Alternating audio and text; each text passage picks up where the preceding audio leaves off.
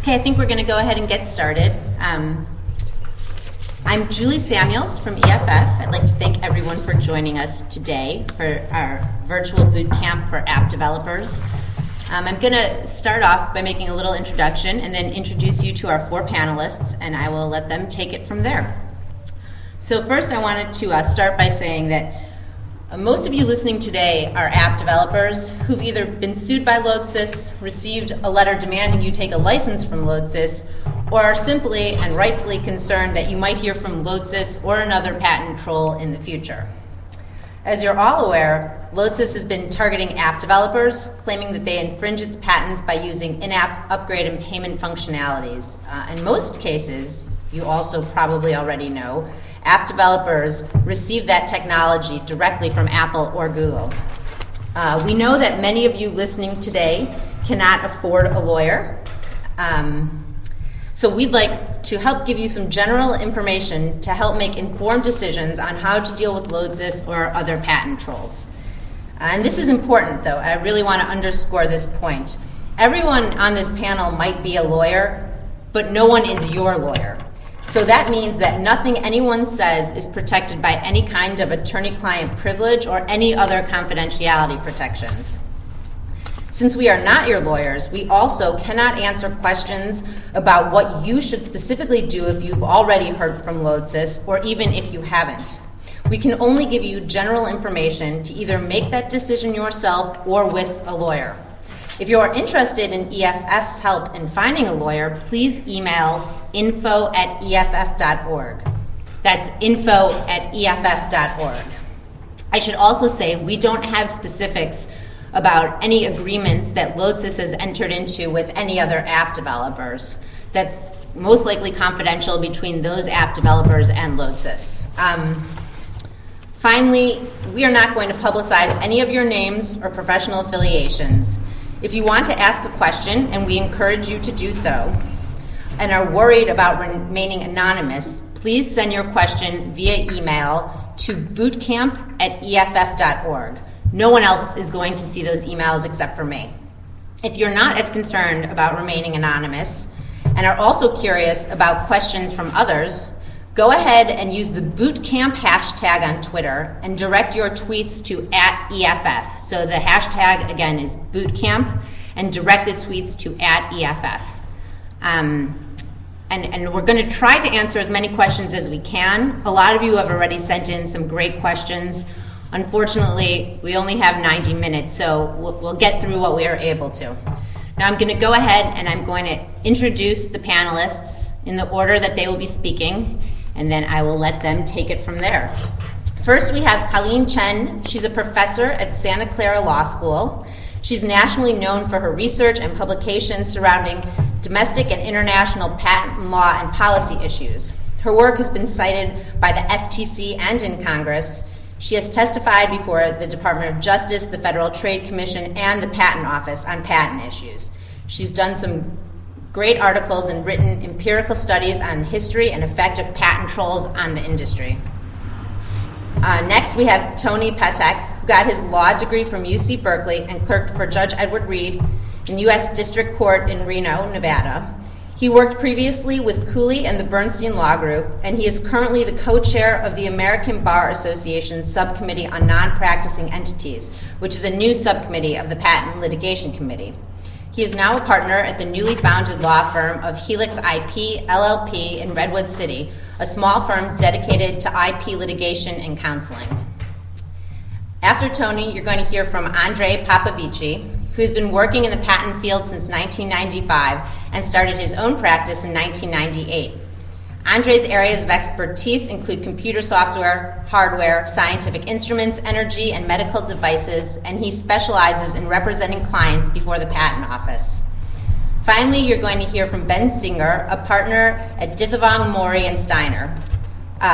Ben has worked at Quinn Emanuel and Fish and Neve, as well as the District Attorney's Office in Massachusetts. He's litigated patent cases in California, Texas, Delaware, and the International Trade Commission. He was a member of the team named IP Litigation Department of the Year by the American Lawyer magazine in 2010. I would personally like to thank the panelists for joining us today. I am so honored to have them here, and I know they're going to be able to provide you all with lots of good and interesting information. So without further ado, Colleen. Thanks so much, Julie, and it's my privilege to be here, and I'm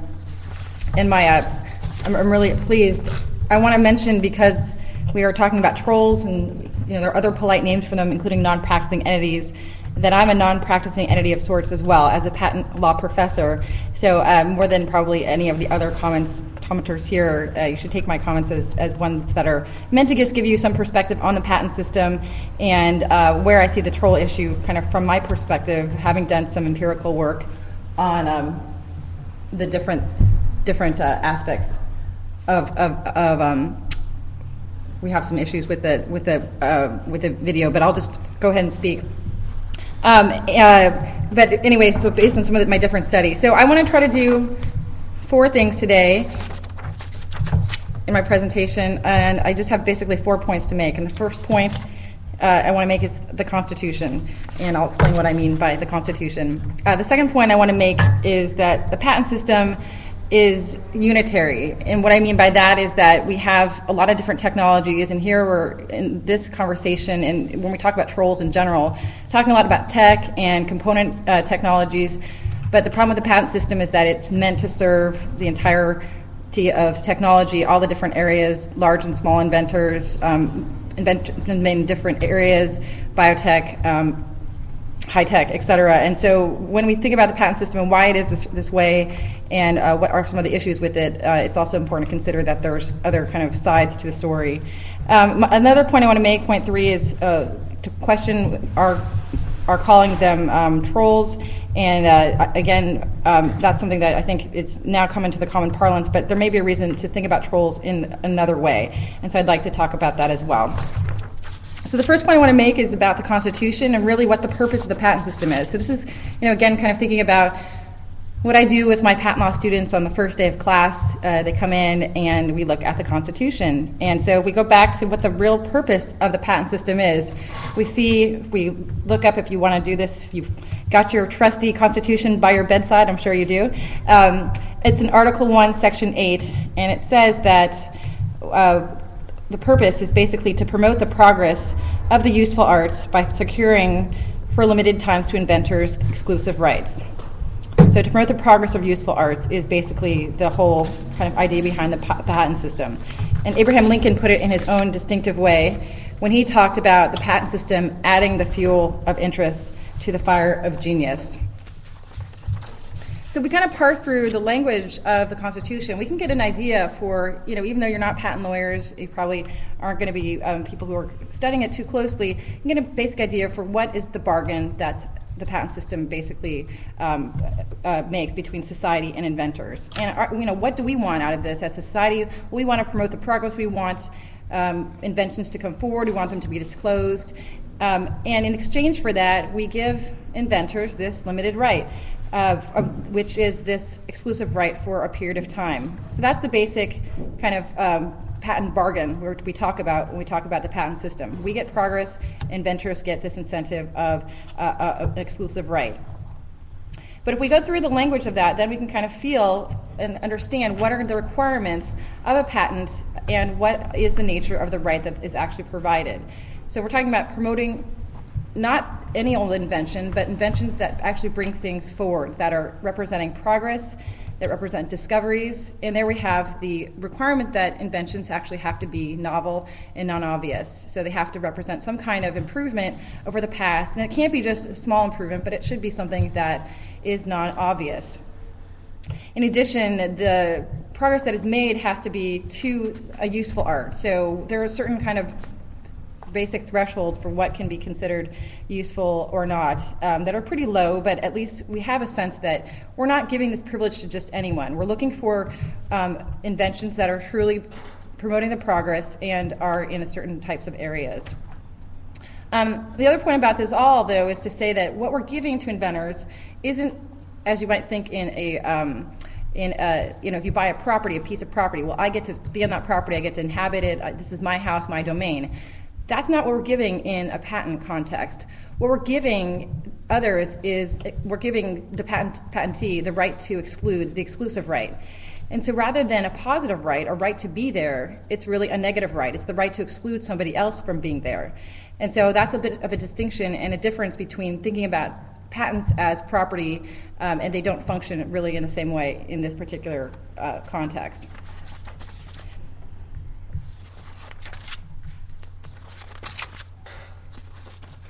So given that, I think it just gives if we want to think about, for example, you guys are probably, many of you writing applications for current and future iPhone versions. If we think about what about an iPhone is actually patentable, because we've heard I think in probably several contexts that there's many patents over iPhones, up to 250,000. The thing you want to think about, well, if we think about what we just heard, what about an iPhone is patentable? So, for example, if Apple comes out in their next iteration with some new features, which of those are going to be actually patentable? So, kind of think about it. If we step back, they're talking about potentially having a larger screen, and if we're now looking on the particular slide, let's talk about the swipe-on mechanism. Okay, is that something that's patentable? Sure, it's very useful. It's represents progress in terms of when it came out. But if it's a feature that's on the iPhone 5, but it's been out there before, it's not going to be novel. Basically, it's already been out there, so that wouldn't be patentable. What about a larger screen? Again, it promotes visibility, and it's a feature that a lot of people would like. Maybe the larger screen has never existed in this particular configuration, but that's a really small incremental improvement that is considered to be something that wasn't out there before. So it's not that it's been there before, this particular set of features all in one place, but that the screen is really a small improvement and therefore is an obvious one. So that wouldn't be patentable either. What about that the fact that the model they're now coming in a silver model? That is an aspect of the phone that is not considered to be part of the useful arts. It would be considered more of an aesthetic choice. So that might be something that, even though is pretty cool, is not going to be patentable. Finally, if we think about the shape of the device itself, the chassis, let's say they come out with a new kind of design that makes it easier for you to hold it. I actually do drop mine quite a bit. And I would love it if they came out with this new feature to allow me to hold onto it and not kind of be clumsy with it. That might be something that would be patentable maybe as a design patent. And for those of you who saw the articles about Steve Jobs stepping down and then the legacy of his patents, many of his patents were actually design patents, so they weren't over necessarily some of the basic functionality in terms of performance, but about the shape and the color and certain aspects that can be protected in a design patent form. So that's kind of a basic, very, very high-level, broad brush representation of what the patent system is and who it's supposed to be working for.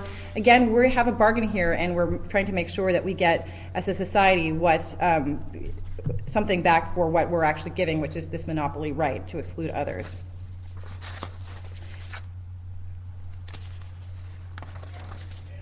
I want to make another point now, though, to change gears about the patent system. So we've kind of understood from the very basic introduction what the patent system is. When we think about how it actually applies, the next point I want to make is that many technologies and innovators are out there, but we only have one patent system. If we go back to this example of the smartphone having 250,000 patents, that's one version of the world, and that's how the tech world kind of sees patents. There was a famous description of IBM early on when they started to acquire patents. Early on, one of the patent lawyers went into the CEO's office and they said, "Well, what's this whole patents thing about?" And he had a computer with him, and it had all these pieces of red and green tape on them. He said, "These pieces of tape represent all the types of technology that we're using that are others' technology in our product." And that is kind of the reality of modern technology, that a lot of different inventions are embedded into a single device. So here we have an estimate out there of about 250,000, 250,000 patents on just one particular device. Contrast that to another wonderful invention, the invention of aspirin, which is now quite old. But when it came out, if you talk about drugs, we're talking about a lot fewer patents that actually cover the actual product. So maybe on the order of 10 patents, something over the molecule itself, over potentially the formulation. Maybe there's a patent over the process of making them. But there's a much more finite number of patents that are out there that cover this particular technology.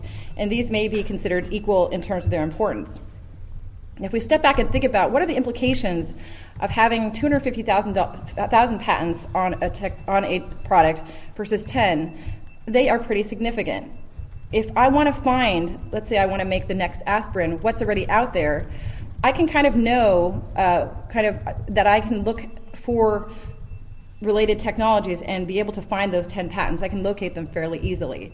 Not only that, but the language that's used by those 10 patents is fairly consistent within itself, because we're really talking about a more limited community of folks that are working on these issues in a more unified vocabulary. If there's an acetyl group or something, for example, in a type of drug, then that's going to be an acetyl group.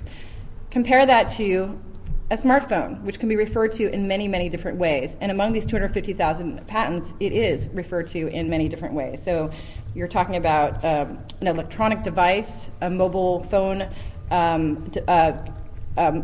implement, a wonder device, an electronic babysitter. There are a lot of different ways you can try to characterize a smartphone. And so being able to find what patents are out there and be able to get around them is pretty much an impossible task. So if you want to try to avoid infringement, it's pretty much impossible. You just don't know what's out there. And I think that has ramifications for the patent system as we see it. And you'll start hearing, if now you're kind of following the patent system more closely, you'll see that just yesterday the Senate voted to pass patent reform, and it will be going to the president for signature fairly soon. And you're going to hear different perspectives about whether this is a good thing or a bad thing. And I put this slide up because I think this is true in many contexts, but in particularly in patent law. You hear people talking about, well, it's working just fine the way it is, or we need change, and they're really talking from their own experience about how it's working for them. And so when we talk about, why doesn't patent reform do anything to really help the troll problem, it's largely because the troll problem is seen as one that really only affects tech and component industries. It does not affect bio and other kind of more traditional types of technology. And so if you're going to, as I talked about before, we only have one patent system. So if you make a change to fix the troll problem, you might end up creating problems in other areas. And this is what's really stymied and prevented progress from going forward. So I just want to make that point as well. When you hear more about the patent system, just be careful when you see whose perspective is being represented, because there is a pretty diverse and heterogeneous system that's there. I want to move to my third point, which might be a little controversial for this setting, but we're talking here about troll boot camp, and I think there's one thing to think about in terms of what you actually call trolls. And I've certainly used that word myself before and talked about what it really means and thought about it. And I think the reason that I find that it's maybe not the most helpful term is because when we think about troll, we think of somebody who's kind of small, unsophisticated, maybe unethical in their behavior, and you're really focusing on the ethics. And I think what that obscures is that really for trolls, another term somebody's used in the academic context is that they're really low-cost litigators. They're really more entrepreneurs. So they're really not, there because they kind of are anti-innovation or product companies, but they're there for the financial benefits that they can reap, they think, at a low cost. And they're not smallish. I mean, LoadSys looks small, but as we've talked about before, their patents come from Intellectual Ventures, which has among its investors a lot of the very tech companies that are the ones that are being now in trouble because of these patents. And they have universities, and a lot of retirement funds actually invest in Intellectual Ventures as well. So they're anything but unsophisticated. They have large resources. They're not smallish in those senses. And what they really do is, I think, if we want to think about them from an economic rather than an ethical perspective, is try to exploit the kind of weaknesses in the patent system and also come up with cheaper ways to bring litigation. So we have this call now with 60 or hundreds of application developers, and there's others who are potentially going to be implicated in the LoadSys patent suit. That is involving a small handful of patents, but they efficiently bring litigation by naming many parties. They use the same venues, they use the same kinds of counsel, trying to capture economies of scale, and they do a lot to reduce their own costs and exposure. So by putting these patents in a non-practicing entity, they're not vulnerable to countersuit anymore. And in that sense, they've really become kind of innovators in terms of litigation strategy and coming up with low-cost ways to assert patents. If we think about patents that are out there, if we go back to the smartphone, who are they held by? They're held by a lot of big companies, as well as individual inventors, and they're widely dispersed among a lot of sources. But finding which patents are infringed by what products is not an easy task. That's something that they've been able to do. And also thinking about IBM or Nortel, one of these companies suing, well, obviously Nortel is not going to be doing that anymore. They have exposure. So non-practicing entities, I think, have been able to do that. The last point I want to make with respect to not calling them trolls is, again, if we think about them as entrepreneurs, that entrepreneurs are, by nature, going to be looking for quick opportunities to make money, low-hanging fruit. And so if you can raise their costs or raise their costs more than others are doing so, then maybe they'll move on to other easier targets. And with that, I will conclude. Thanks, Colleen. And I think we'll go ahead and switch now to Tony, who's going to talk a little bit about some general patent litigation not strategies. He's not going to discuss strategies. He's just going to talk about patent litigation. Tony. Okay. Well, thanks for everybody for calling in. I am now going to talk about litigation, which is probably the aspect of this whole process that most of you are trying hardest to avoid. And I just want to distinguish, there's a difference between patent litigation, which is stuff that's going on in a U.S. district court, and re-examination proceedings, which are proceedings that happen before the Patent and Trademark Office. Andre is going to be talking about re-examinations. So everything that I'm going to be discussing with you is basically just stuff that's going on within United States district courts. And I just wanted to put out there that litigation can actually come up in a couple different ways. One is, of course, the one that most of you are worried about, is ending up as a defendant in a lawsuit where somebody is claiming that you infringed their patent. It is also possible for you to be a plaintiff in what is known as a declaratory judgment type of claim, which is a situation where you are essentially going to the court and you're asking them to essentially issue an order clearing you from any risk of that you're infringing the patentee's patent. So with that, I also just wanted to note, of course, the biggest reason that everybody wants to avoid litigation is that it's very expensive. A number that a lot of you may have seen put out there is that the average cost of a patent lawsuit is somewhere in the vicinity of $4 million. While that number is accurate in a sense, I would just point out that that is actually a number for patent lawsuits where there's a lot of money at stake. In fact, that's for cases where there's $25 million or more at stake. The cost of the actual patent litigation correlates somewhat with the amount of damages that are being asked for. And as the amount of damages at stake goes down, so does the cost of litigation, which is not to say that it truly becomes cheap. The numbers for cases where less than $1 million in damages are being asked for are still in the $600,000 range, which is a rather exorbitant amount of money compared to the amount of money that's at stake.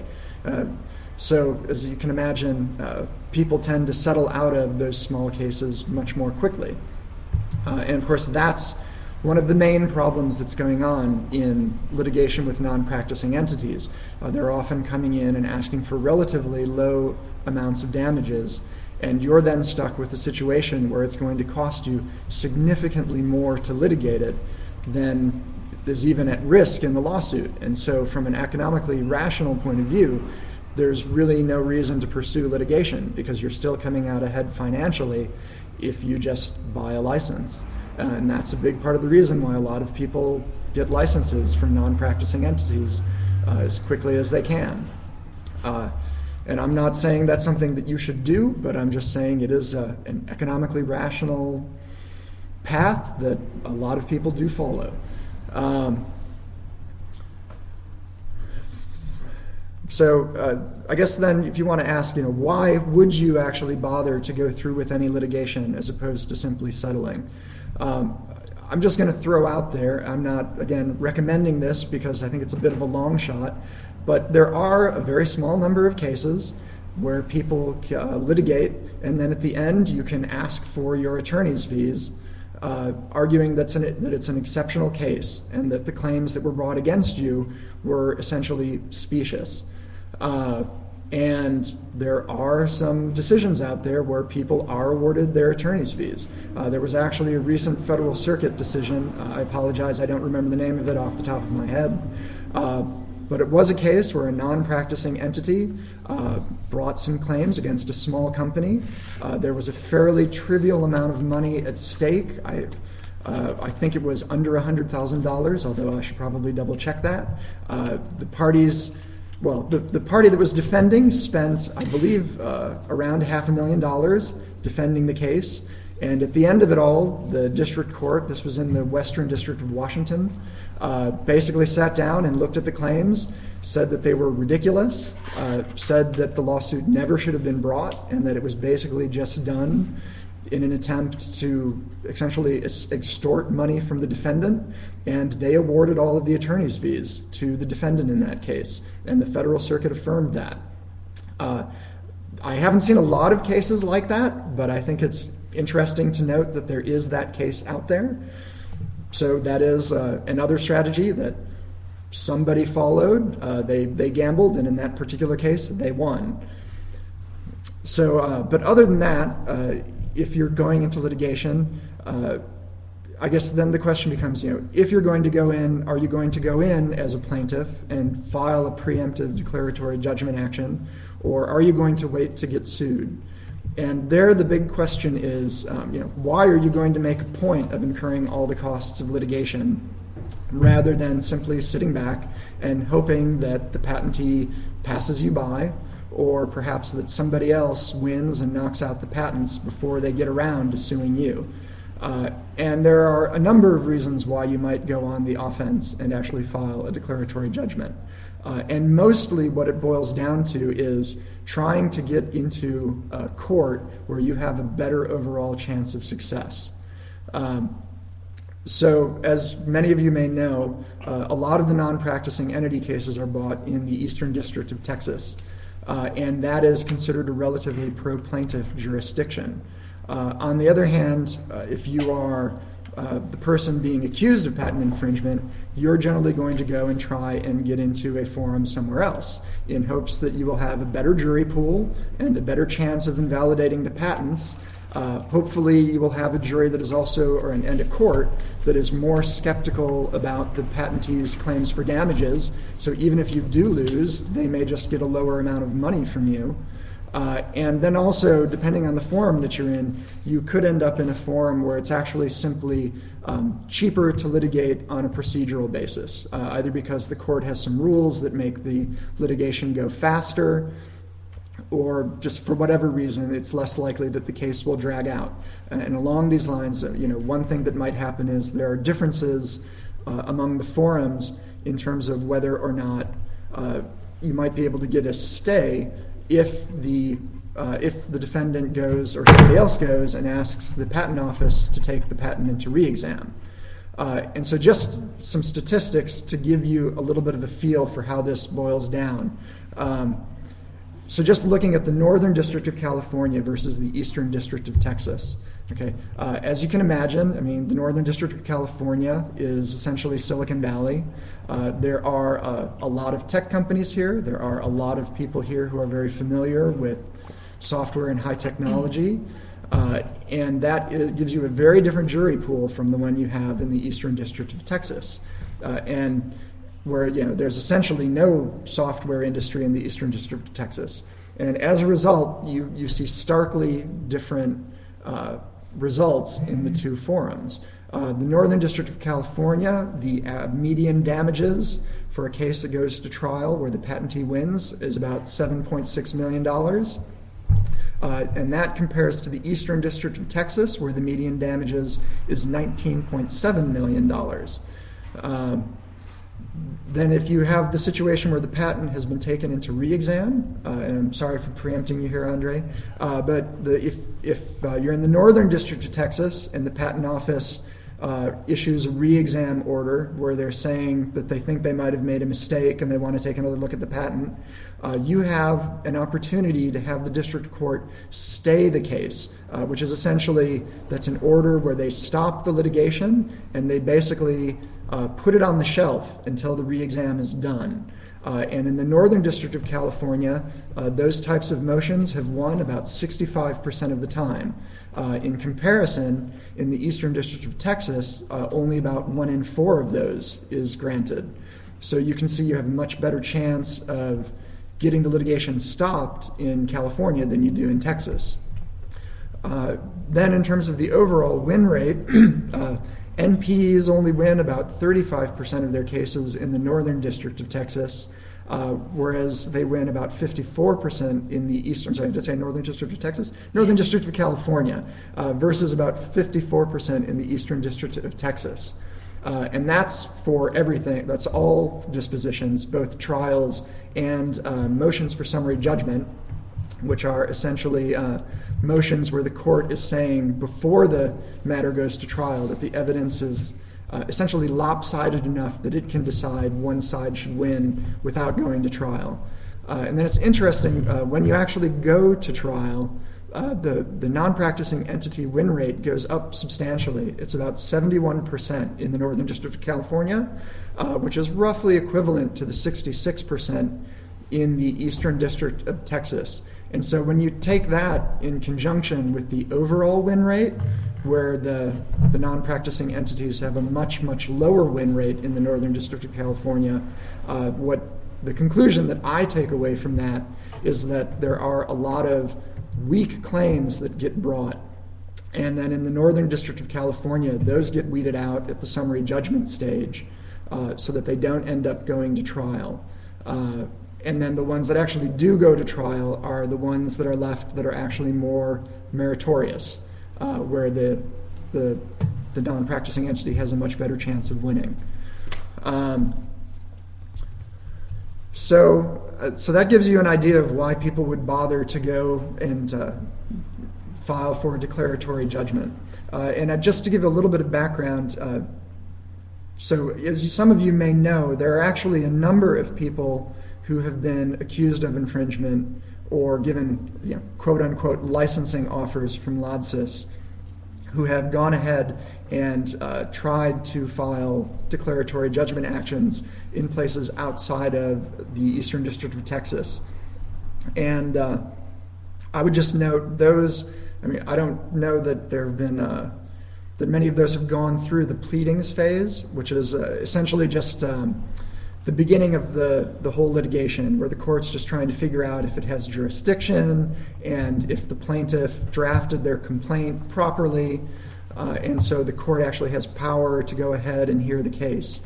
There was one defendant that actually filed in Chicago, which is, I believe, Northern District of Illinois. And they did so because they had gone and found that the CEO of LODSIS had listed himself somewhere as living in the greater Chicago area. And so they went ahead and filed in the Northern District of Illinois thinking that they would have personal jurisdiction there. And then it later came to light that he was actually in Wisconsin, I believe.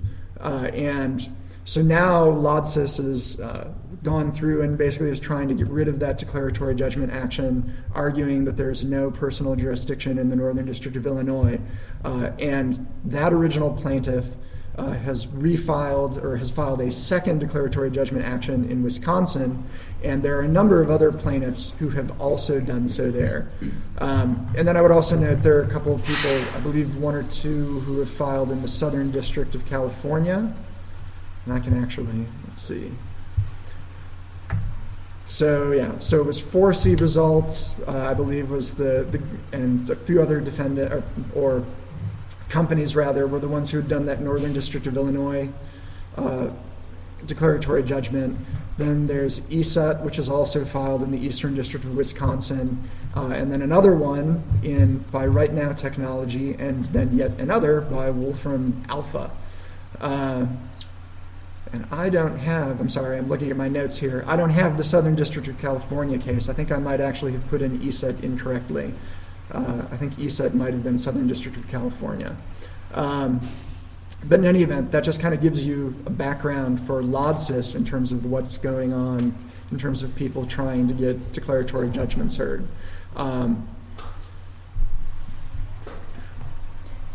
Tony, can I quickly read a question I've gotten? Sure. Can you quickly talk about what would happen if defendants can join together and maybe be in a litigation together? Sure. Well, and so I guess it's a little bit unclear to me whether they're asking if they can join together as plaintiffs and file a lawsuit all together, which I guess they can. I think that's what Forsey and other peoples have done. Basically, anybody who has been accused of a legal wrong where the claims have similar facts and so that the basic interest of all the various parties are aligned, they can join together and make what's called a joint defense group. It more often happens in an actual defense setting where they have all actually been sued and then they're all defendants and they're trying to coordinate their efforts. And that is a good way to cut down on litigation costs because you can distribute the costs among multiple parties. In a situation where there are one or two really big companies and then the other companies are smaller, there's also, frankly, a bit of a free rider opportunity in that you can just rely on the fact that the big companies are going to be pushing forward and spending money. And that's, of course, what a lot of people are relying upon in the case where Apple is trying to intervene, is they're hoping that Apple will come in and then Apple will be able to carry the water, at least on certain issues, to handle most of the costs of the defense. And then everybody else can hopefully sit back a little bit. And I think I'm about out of time. So. But really quickly, speaking of Apple's motion to intervene, you are almost out of time, but if you could just quickly talk about what a motion to intervene is and means, and kind of explain what Apple's tried to do. I think that would be helpful. Sure. So generally speaking, in litigation, you're going to have a plaintiff who comes in and sues a bunch of defendants. If you have a situation like this, Apple was not named as a defendant, but they have arguably a big stake in the litigation. So they want to be able to participate in the litigation. So essentially in their motion to intervene, they're arguing that they are a party with significant interests in the disposition of the case and who have some legal standing to intervene and participate. And so that's essentially what Apple is trying to do. And then if the motion is granted, Apple will be able to assert various defenses on behalf of the defendants. And I would just point out, as many of you may be familiar, Apple will not be able to assert invalidity defenses, or at least that's the impression that we all have. It's assumed that when they took a license, they waived that right. So they are simply going to be asserting their license as an exhaustion defense, essentially arguing that all of the developers are covered under their license. Great, thanks. And then one last quick question about litigation that I think is pretty straightforward. There are a lot of international app developers who've received letters from LODSIS and have frankly even been sued. So really quickly, what happens if someone lives outside of the United States and either receives and is sued, frankly, in Right. court here? Well, so of course the first question always in a lawsuit is whether or not the court has jurisdiction over the parties. So essentially whether or not they actually have the power to try the case and to enforce a judgment. The real question is probably not where the defendant resides, so much perhaps as whether or not they actually have a corporate presence in the United States. If you have a corporate presence within the U.S., the patentee is probably going to be able to serve you because you will have had to register in order to be served somewhere within the United States. So they'll just serve you there. And then the law on personal jurisdiction, so whether or not the Eastern District of Texas can actually hear a case over an American company that is presumably doing some business within Texas, is pretty lax. There's been a movement to cut back on whether or not the Eastern District can hear some of those cases, and the Federal Circuit's been pushing on them to get some of those cases moved to other forums within the United States. But The simple fact of the matter is, if you are registered as a corporation anywhere in the U.S., there's probably going to be some U.S. court that can hear your case, whether or not it is the Eastern District of Texas. But there are some procedural hoops that they have to jump through. So if you aren't registered somewhere within the United States, so let's say you aren't a Delaware corporation, but you're only incorporated in, for example, the United Kingdom, there are additional procedural hoops that they're going to have to go through in order to pull you into a case in the United States. Those procedural hoops can be gotten through, I believe, but you have to wait until you actually get a properly served complaint. Up until that point, the court doesn't have any power over you.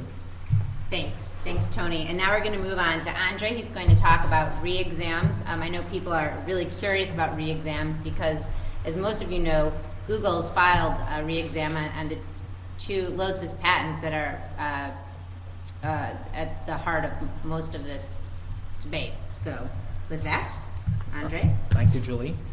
So I will not talk specifically about the Google re-exams, but I will talk about re-exams in general.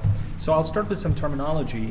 What are ex parte and inter partes re-exams? Google filed a kind called inter partes. And then I'll talk about three topics. First, some numbers to provide you a better understanding of re-exams. Second, I'll go over some details on procedure and substance, on the procedure and substance of re-examinations, and a little bit on the relationship to litigation. I think Tony has covered a good part of that. And finally, I'll very briefly go over some of the patent reform legislation that just passed the Senate yesterday. So, as Tony mentioned, re-examinations are proceedings in the PTO, in the United States Patent and Trademark Office, as opposed to court. Okay. In an ex parte re-examination, the requester files a request with the patent office, and then the process continues solely between the patent owner and the patent office. So the requester's out of it after the initial request.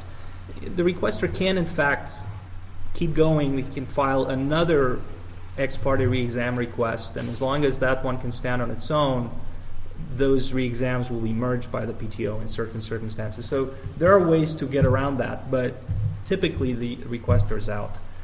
An ex parte request can also be filed anonymously. An inter partes re-examination request allows the requester to stay involved in the process after the filing. So at every stage of the process, after the patent owner makes a submission to the PTO, the requester has a chance to chime in as well. So let me give you some numbers. This year, the PTO is on track to receive about 1,200 ex parte re-exam requests and about 500 inter partes re-exam requests. Both of these numbers are up 50% from last year. So re-examinations are growing fast. But those numbers are not that large. Let me put those in context. PTO will probably receive a little bit short of 500,000 patent applications this year, and they'll issue about 200,000 patents. And there are about 3,000 patent lawsuits filed every year, and maybe 100 of those go to jury trial. So re-examinations, a total of about 1,500. There are fewer re-examinations than lawsuits. The PTO almost always agrees to start the re-exam. In over 90% of the cases, the bar is fairly low. For inter partes, it's in 95% of the cases they agree to start a re-examination. And the outcome of most re-examination, I'll give you the more detailed statistics in just a little bit, is that most patents come out either completely dead or changed in some ways, sometimes in major ways, sometimes in more minor ways. So to get this, picture a stack, and at the top of the stack you have a layer of, and those are the patents that emerged without any changes out of the patent office. That's a pretty thin layer. For inter partes re-exams, only 13% of the patents emerge completely unchanged out of the re-examination process. The next layer down, those are patents that are changed in some ways. And for inter partes re-exams, that's about 45%, a little shy of 45% of the patents that are re-examined come out changed. And the next layer down, those are the patents that don't come out at all, that are completely canceled. For inter partes re-exams, that's about 45% as well. The middle layer, it's hard to evaluate exactly what happens there. Those patents that do come out but are changed, the PTO doesn't break out those statistics to tell us was it a big change or a small change. But there's some indirect reason to believe that patent owners are generally not happy with the results, and that is that all the inter-parties re-exams that are appealed, they're appealed 3-1 by the patent owner. So for every appeal by the requester, there are 3 appeals by the patent owner. I'll give you some more numbers in this. I figure since we have engineers on the call, you won't mind.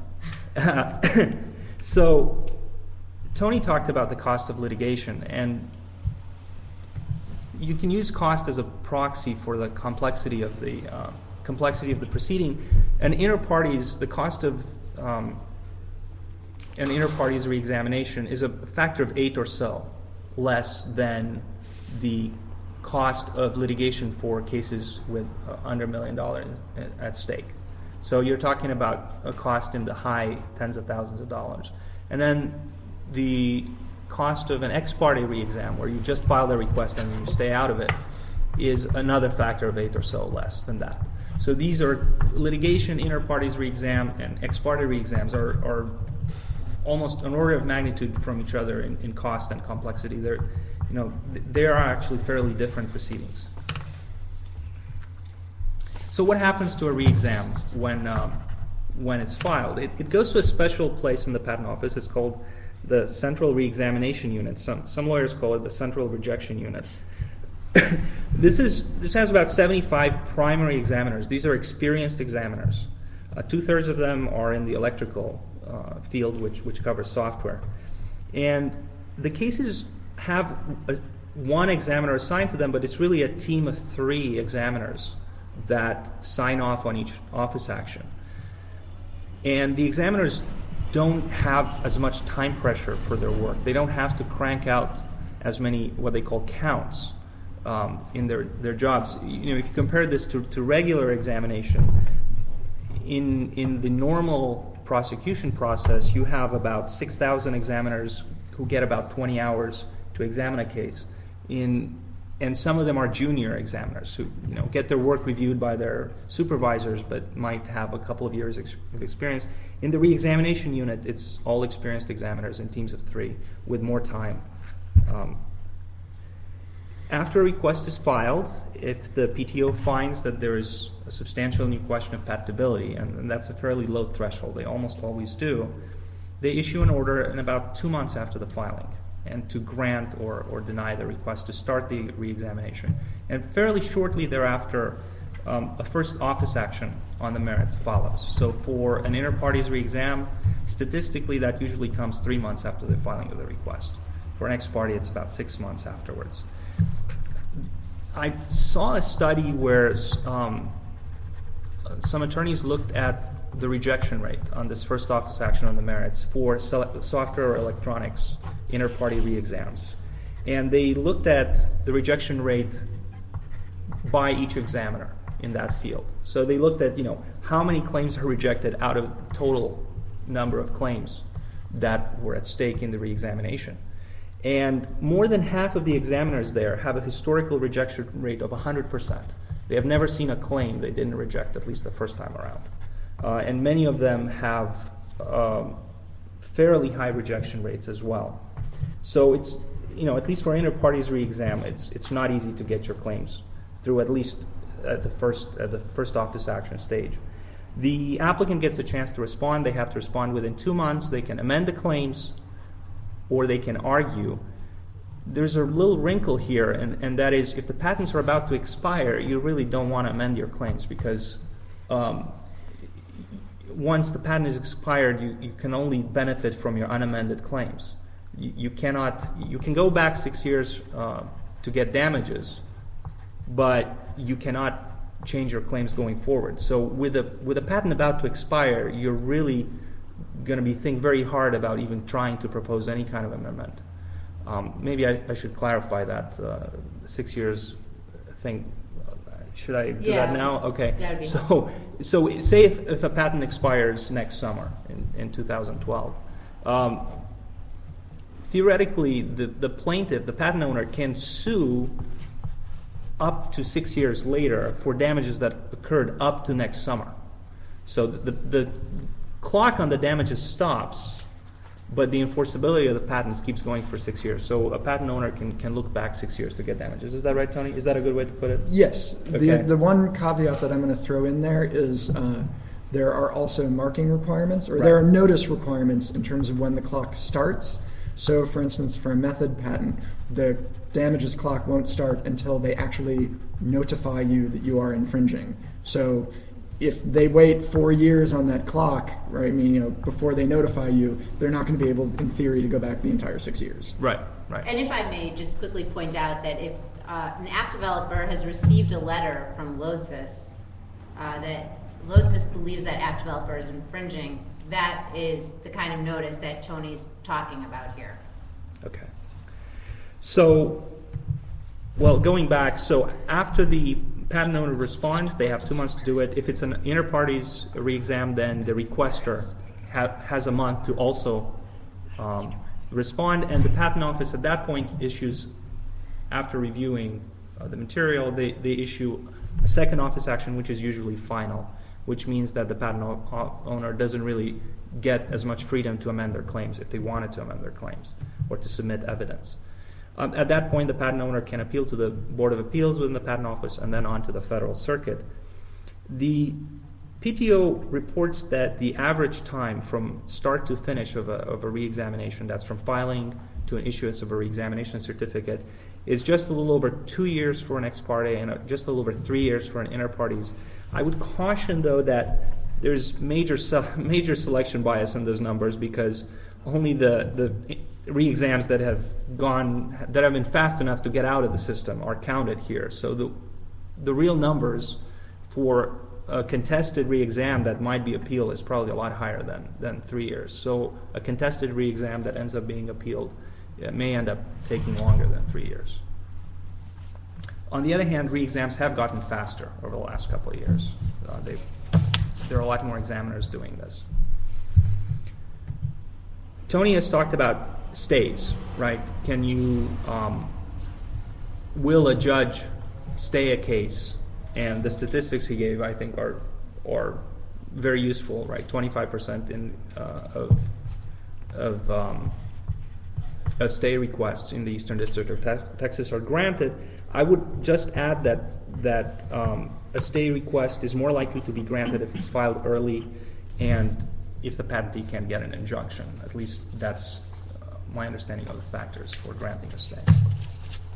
So what are some differences from litigation?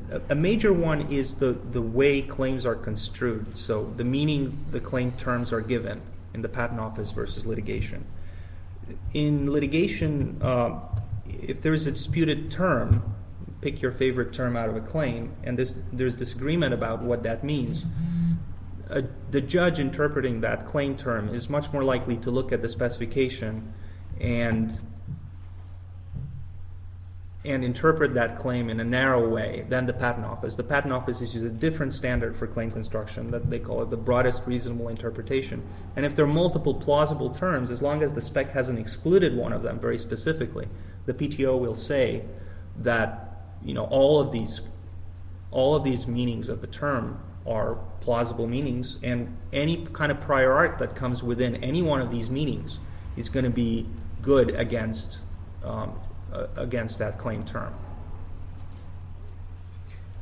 The wrinkle here is that, and this is a funny situation, once the patent has expired, actually the PTO shifts back to the court style interpretation and to original claims. So if you've made any changes or relied or the re-examination proceeded on this broadest reasonable interpretation standard and the PTO standard, it all switches back once the patent expires.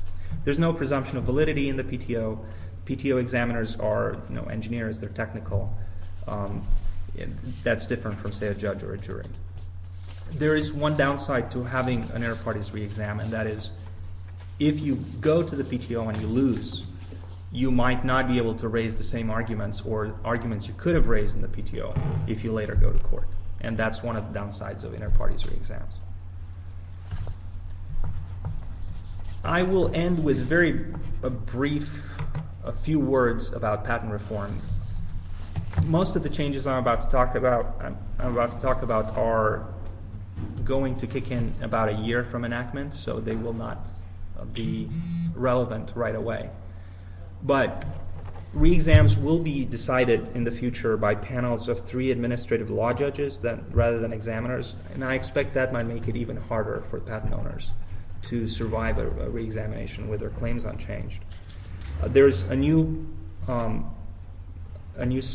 type of review called post-grant review that will be available for 9 months after the issuance of the patents. And inter-parties re-exams will get harder to start, and they'll have more limits on them, but I won't go into the details of that.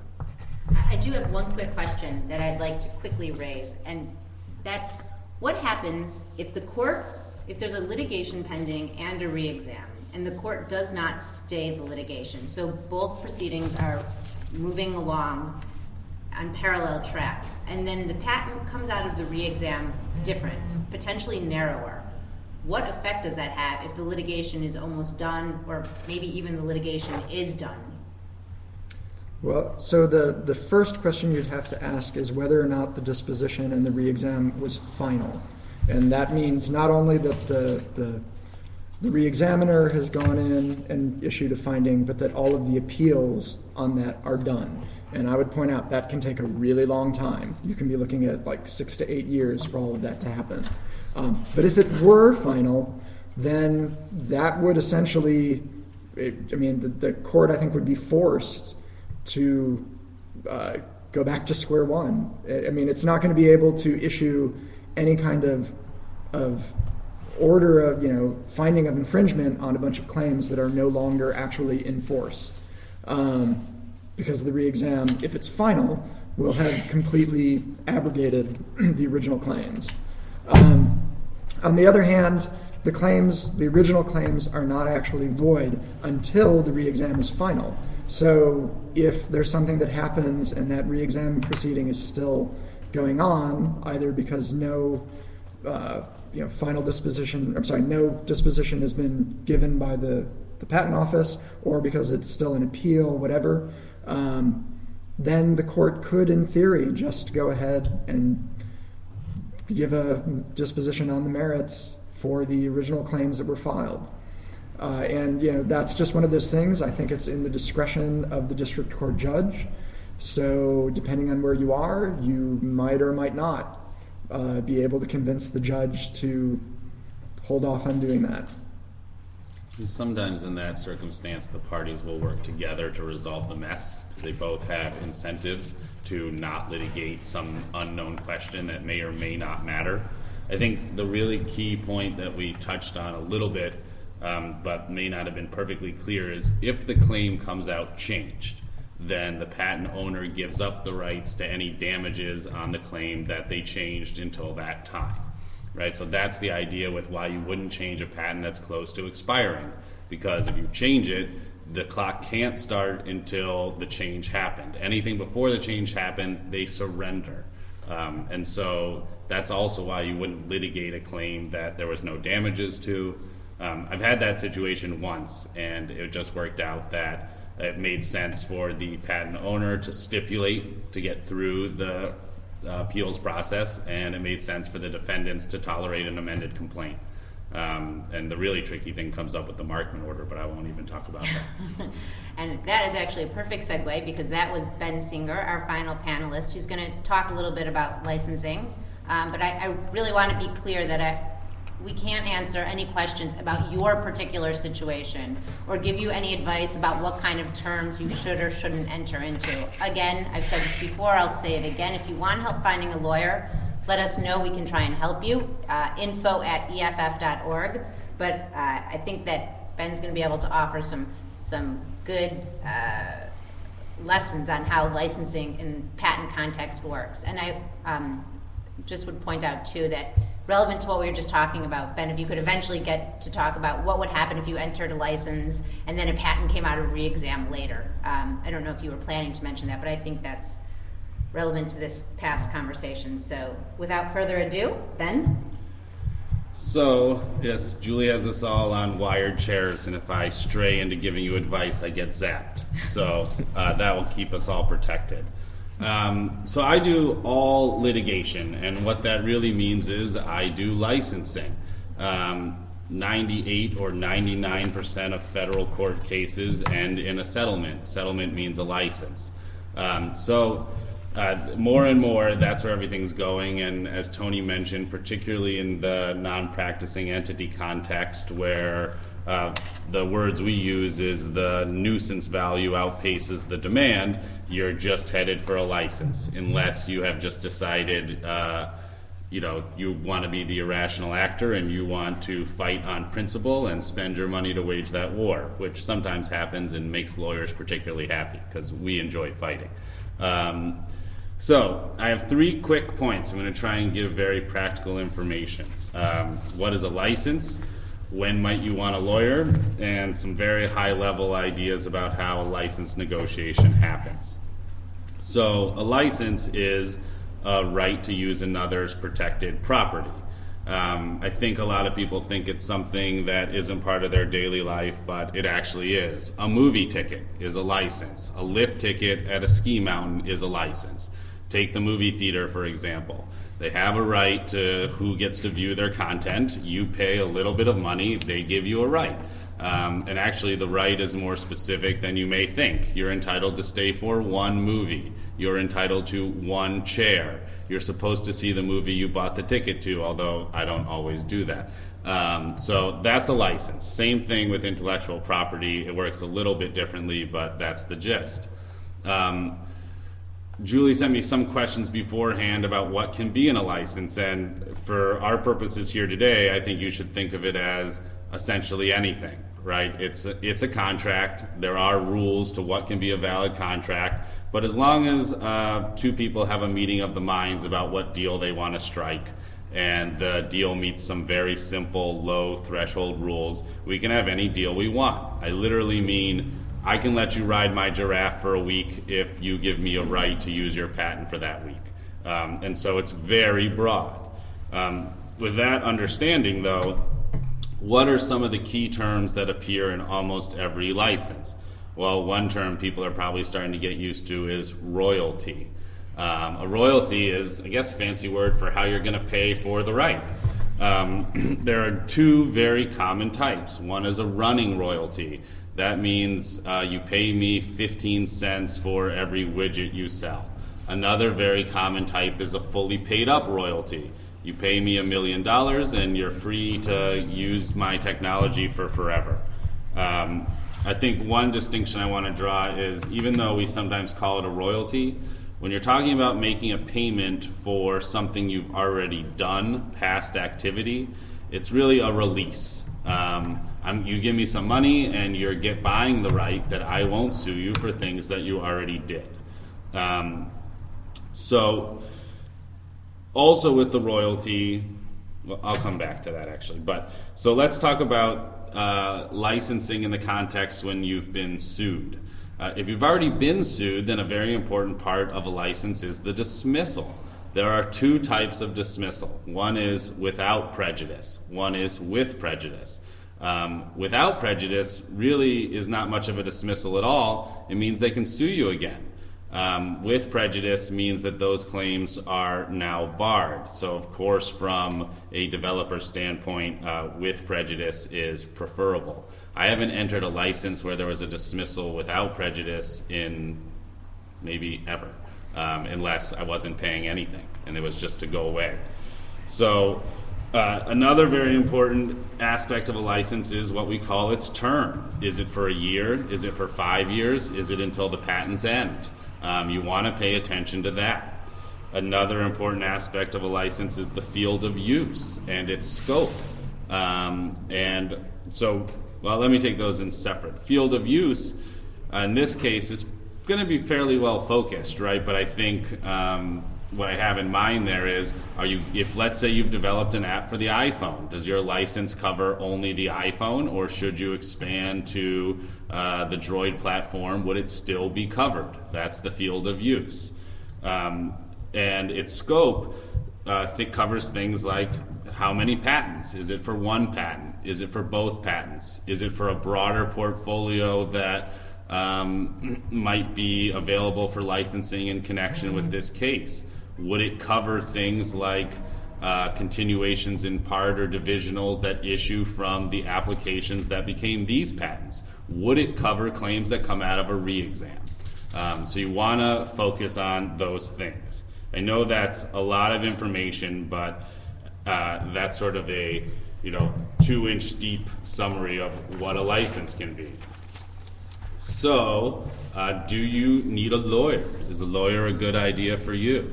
Well, I'm a lawyer, so I'm biased, of course, but I think that in any time, any circumstance where you're going to enter a contract or you're going to have a litigation, of course a lawyer is useful to you. In the same way that if I'm going to fix a problem under the hood of my car, a mechanic is useful to me. Are there exceptions? Sure. There are a lot of times when a person can't afford a lawyer, so it's not a choice for them. But even let's say you could, my understanding of sort of the universe of app developers is there may be some people who are actually, the front man for U2 and have just happened to develop one app in a kooky night, and that app made them $20. With $20 at stake, is it ever useful to have a lawyer? Probably not, certainly not cost effective. So you need to sort of think about who you are. If you have had many apps, or you plan to have many apps, or you have had one app that made a gajillion dollars, then I would suggest that considering hiring a lawyer before entering a license agreement is a good idea for you. Having a lawyer consider a license agreement is not a cost that's on the same scale as litigating. Just to give you an off-the-cuff estimate, I have clients that have decided they would like to take a license. They've even received a license that the other side would like them to enter into. And to get that license reviewed and shored up and negotiated and executed can be anywhere from 3 to 5 hours of time.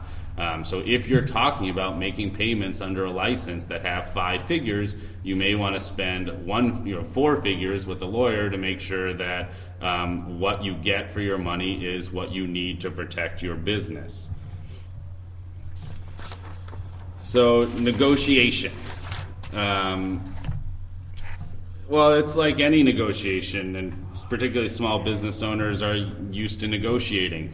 Although in some ways, just like with the contract for an app on the iPhone where Apple dictates most of the terms to you because there's such a disparity in leverage, sometimes in a situation like this, you're going to face the same thing. But setting that aside, let's assume that it's things are up for negotiation, things are debatable. Then what is a negotiation? Well, in every license negotiation, the licensor wants to sell the smallest possible bundle of rights for the biggest possible pile of money. And you want the biggest bundle of rights for the smallest pile of money. That's sort of a gross oversimplification, but it will work for today. So what I think of it as, I think it's fair to classify it as essentially a war of information. They want information from you, you want information from them. The difference is they're going to have a very good feel for when they're obligated to give you information and when they're not, and you won't know those kind of things. So I want to try to level that out a little bit. So first, what kind of information is important to a patent owner in getting the best license and achieving their goals? They want to know how much can you afford to pay. They want to know your financials. How much have you made? They want to know your plans. What amazing app are you going to drop next? And so what do you want to know from them? Well, what's the cheapest license they ever gave? And things like that. So I want to, there was one question about, kind of going over things on the phone versus in writing and how that would affect the outcomes, and I think that's really up to each individual party, but I will give you some ground rules. For one, you're under no obligation to answer any questions, and that's really an important thing. If I have If you're, the world's most skilled negotiator, then oftentimes the game is, well, let's reveal the minimum amount of information that we want, but shield everything else. If you're not a skilled negotiator, a better rule is don't say anything. You don't have to. And that's weird, right? I mean, my wife comes home and says, what did you do today? I say, I'm not talking about that. But here, this isn't about being polite. It's not about making friends. It's a different social norm. You're under no obligation to answer questions. You may not ultimately be able to get to a license without eventually doing some of that, but you want to take your time and be sure before you say anything. The next ground rule is don't commit. Right? You're free to hear them out and always say, I'll consider it, I'll think about it, I want to talk to my attorney, I want to sleep on it, whatever it is, you should be very clear. And frankly, lawyers are relatively good at pressuring without really seeming like they're pressuring.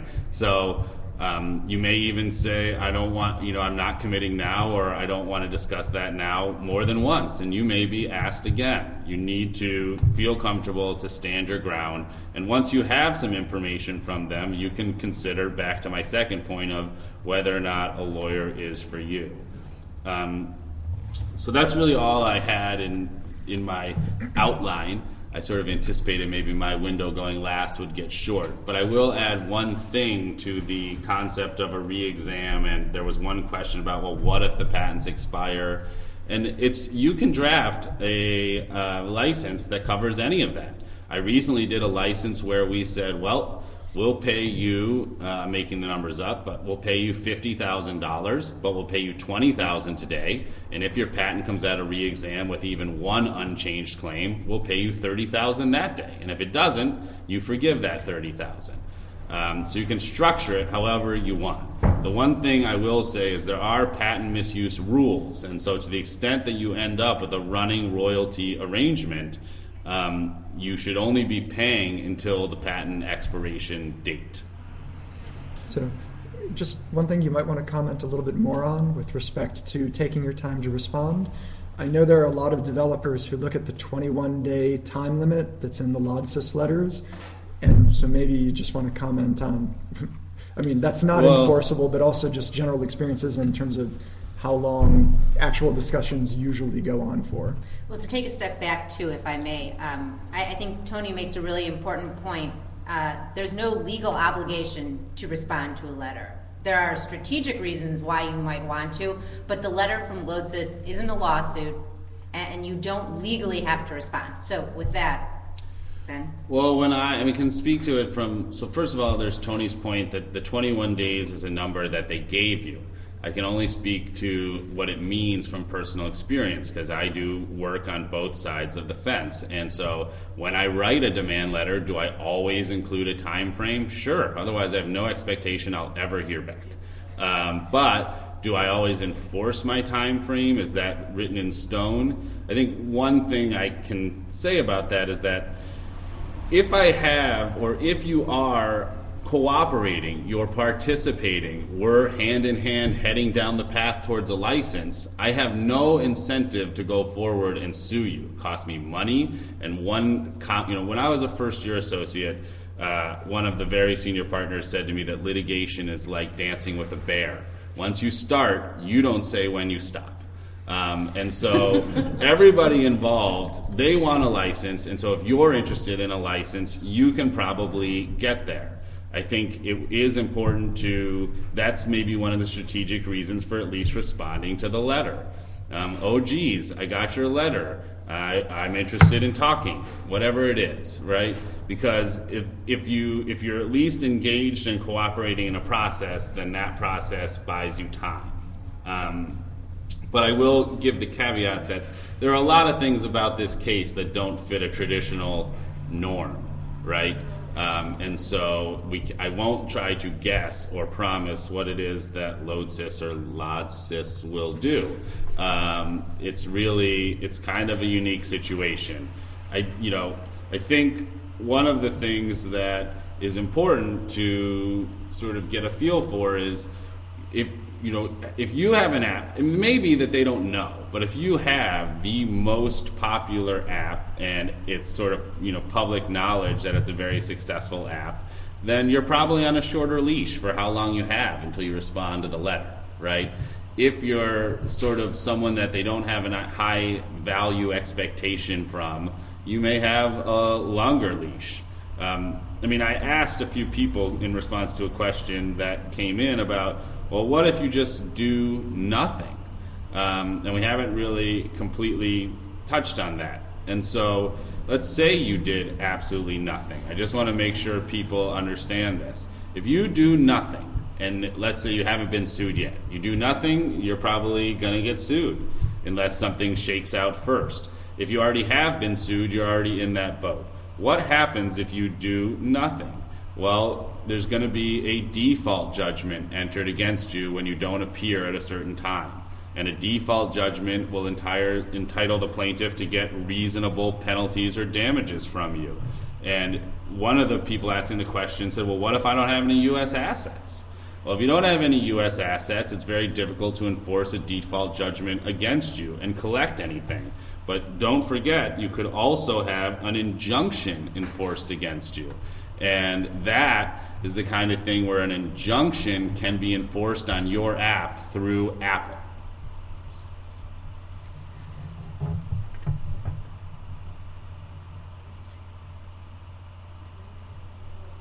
That's a good point. So there is actually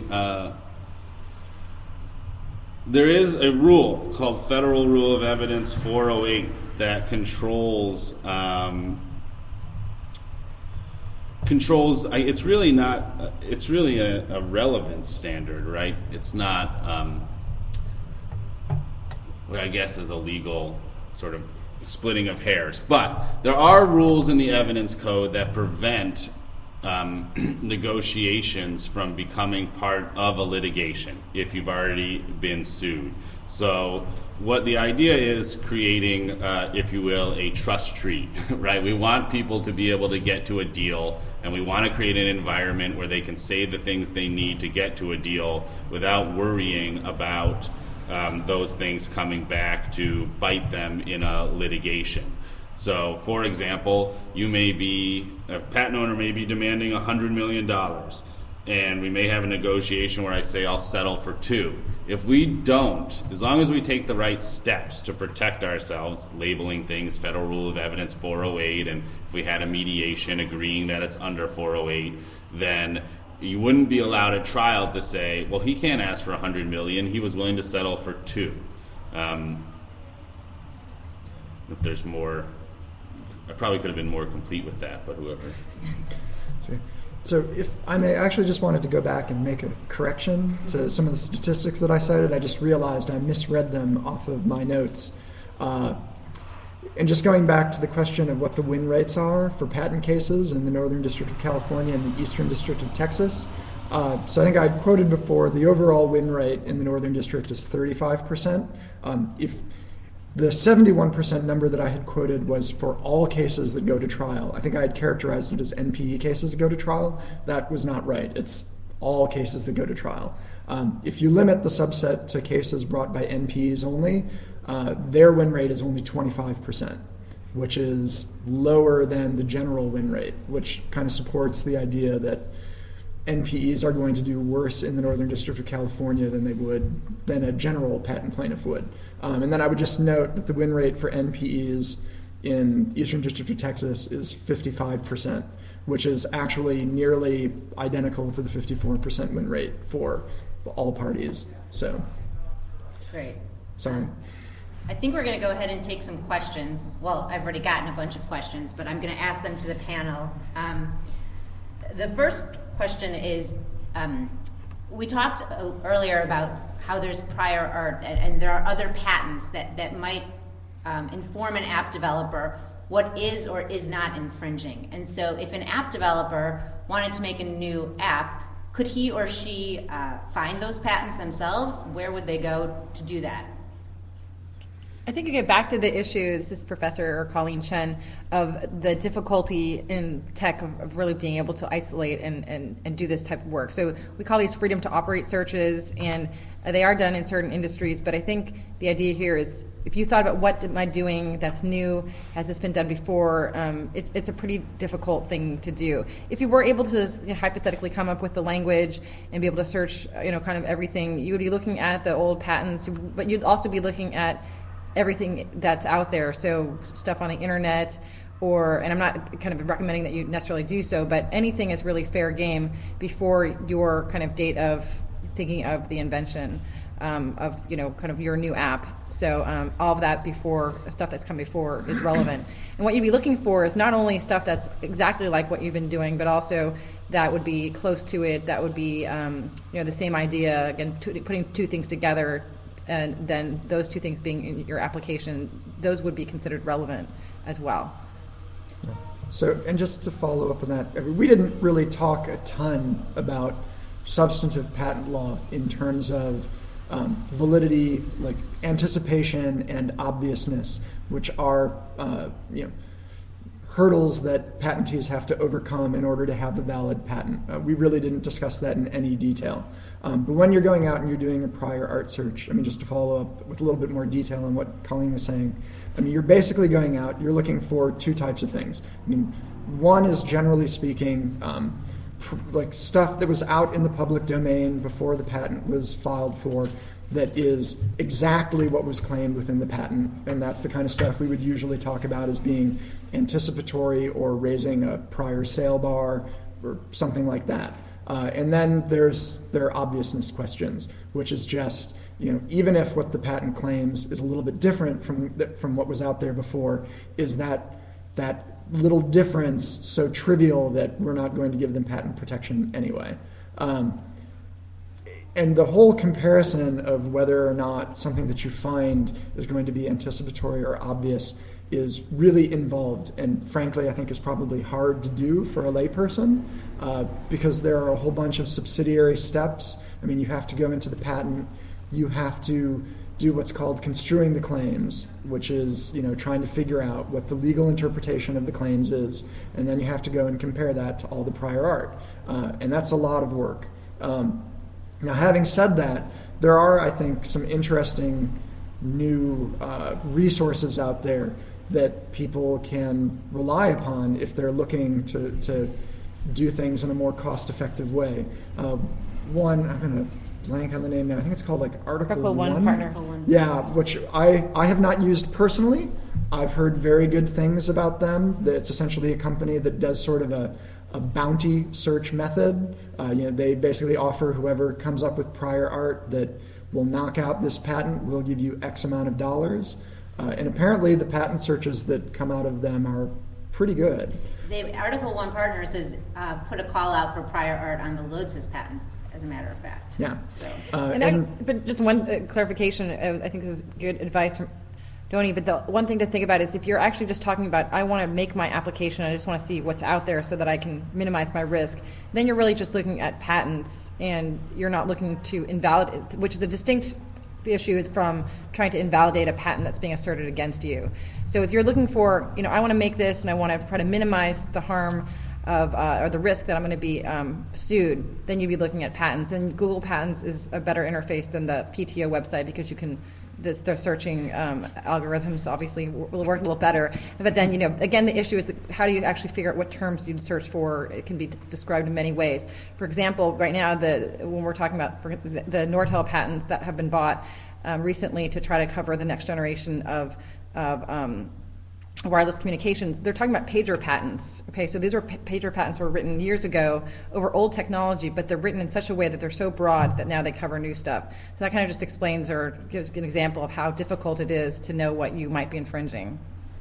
I thought the question was a little bit confusing too, in whether it was how do I bust patents or how do I get freedom to operate. But the one thing, and I know this sounds backwards, I just want to make sure I layer on top is, if you go looking in a freedom to operate situation and you find a patent Remember earlier we were talking about the concept of notice? Well, you've just provided your own notice, and you may have stepped into something called willfulness. So I'm not saying it's always better to just go blind, but you should appreciate that there are risks when you have a product you're developing to taking on that kind of work yourself.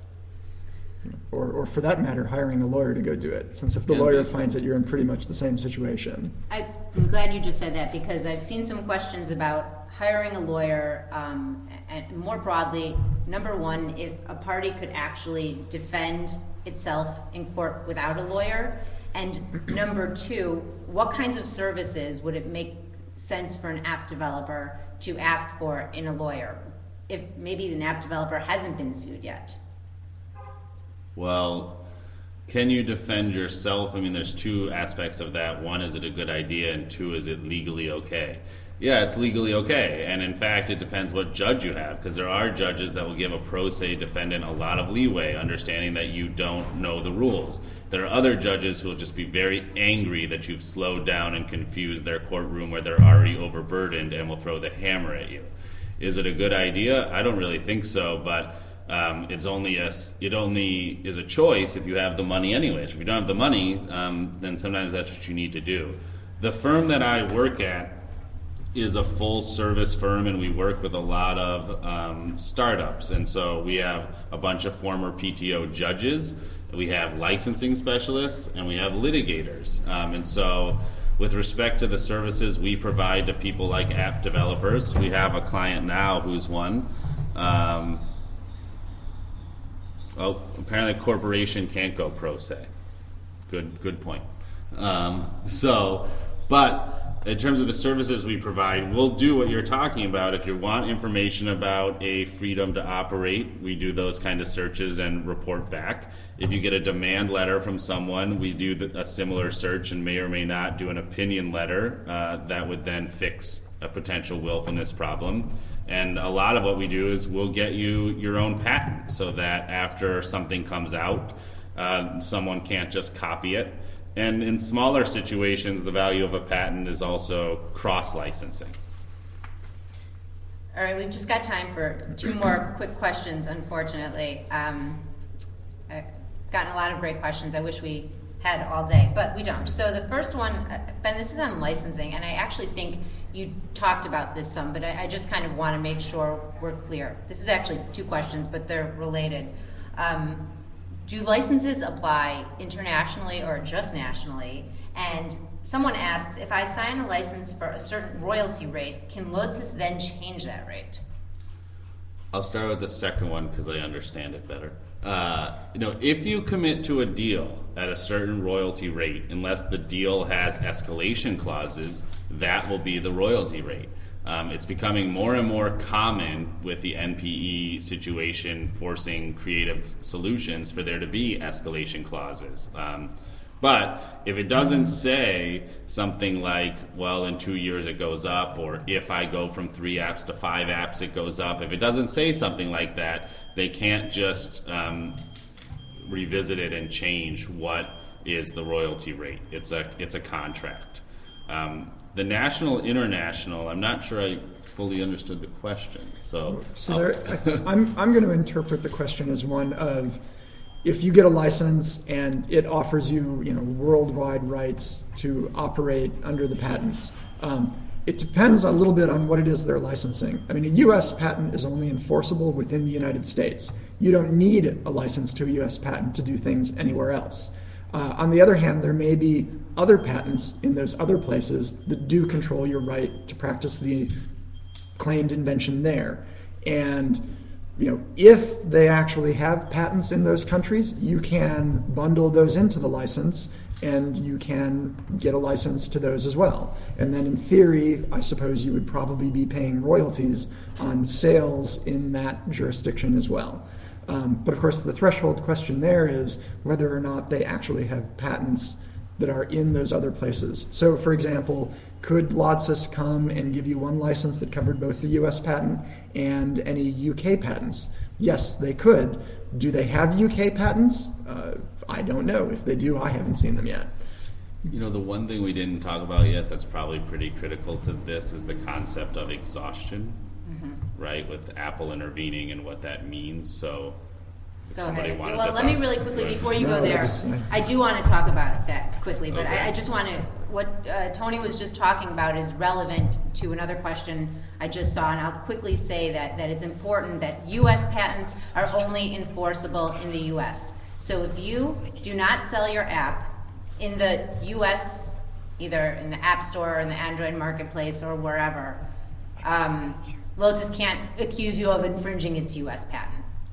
That's just in response to another question that came over. So, Ben, if you'll go ahead and quickly talk about exhaustion, which, to be clear, is the theory, or Colleen's going to talk about exhaustion. Someone is going to tell you a little bit about exhaustion, which is the theory under which Apple is alleging that the app developers should not be liable for any infringement of Lotus patents. So the idea of exhaustion is basically a rule against double dipping. Once I have my patent, I can use it to get royalties against somebody, but then I can't go ahead and then ask that person later again for more royalties. And the way it comes up in a patent context might be I sell a patented product, I have that patent, and then later on down the line somebody resells that product, and I try to then stop that sale from happening. I say I have patent rights. I can't do that because I've already sold the product that embodies the patent rights, and I've basically exhausted my rights. In this particular context, I think the theory, from what I understand about it, is that Apple, as I mentioned before, has actually a blanket license to a number of patents that were held by this company called Intellectual Ventures. And so it had secured rights to the patents that in fact are being now litigated by Lotus or Lodsys. And so the issue is, does now, and I'm not clear exactly what, if Lodsys bought or is licensing the patents from Intellectual Ventures, but does Apple's license then cover the other uses of the patent by its own developers? And so there are a couple kind of steps in that logic which I think need clarification. But the basic idea is that you can't use this patent if you've already sold it, right? They've already sold the rights to Apple by making Apple take a license, then that license should cover then the actions of the people Apple's working with. Great. The last question I'm going to quickly raise, and then say thank yous and goodbyes, is we've seen a real uptick in a lot of these types of suits and in patent troll suits generally. And I just am kind of curious to get everyone's opinion on if you see any long-term solutions to this problem, or if there's anything to make you feel hopeful that maybe this problem of innovators being targeted by patent trolls might go away anytime soon, or what people can do, if you have any ideas about that too. So if anyone wants to take that. I have two quick comments on that. One is, so patent trolls, as Colleen mentioned, it's kind of a nasty term. I mean, in a lot of ways, patent trolls provide value. They create a market and they monetize and create a liquid environment for inventions. There are a lot of people who are innovating who then don't have the ability to take their product to market, or who don't have the ability to stand up to someone infringing their patent, and so they can sell their patent or license their patent or have any kind of arrangement with someone who's willing to enforce it, and it actually benefits everyone. Has the pendulum gone too far? Yes, absolutely. Very quickly on the second issue of whether or not there are things that give me hope. Well, quite recently, the Eastern District of Texas has started to pass, particularly Judge Davis, has started to issue a number of orders that are defendant-friendly.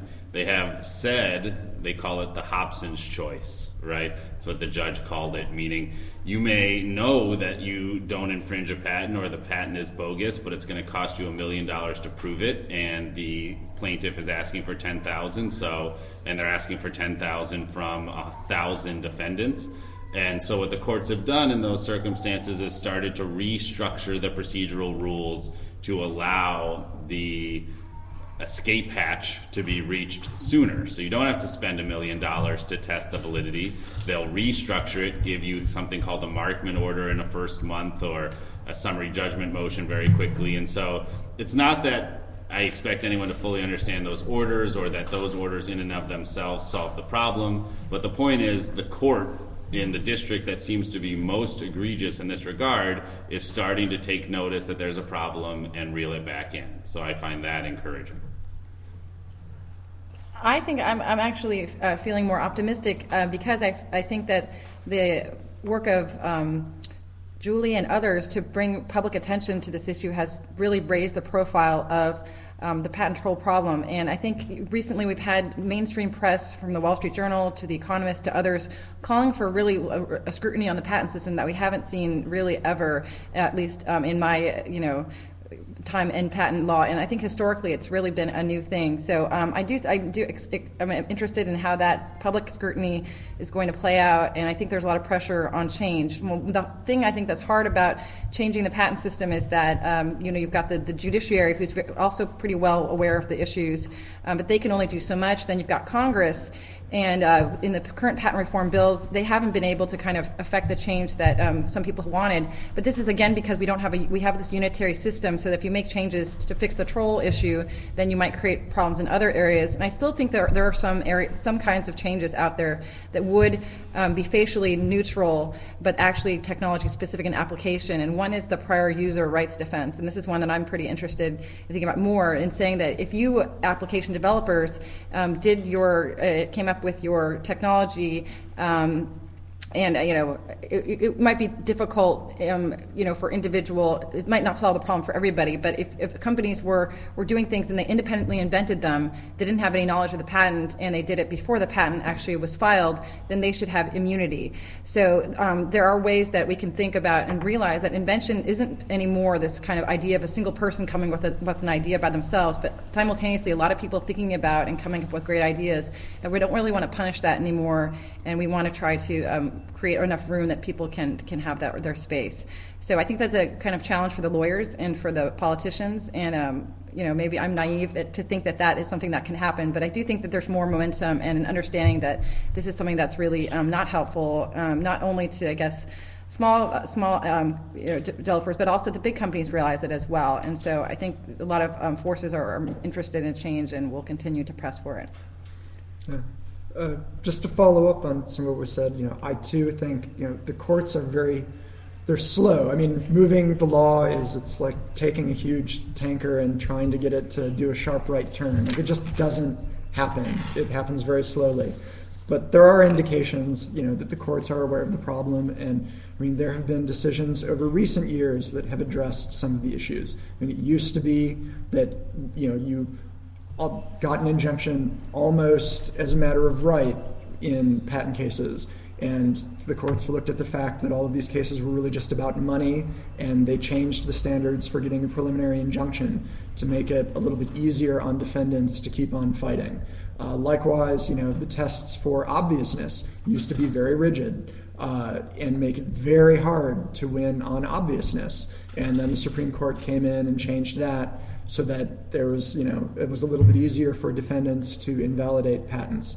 And there are other decisions along these lines. I mean, there was the 25% rule on royalty rates that recently the Federal Circuit came in and got rid of that and said that it was basically just completely unfounded.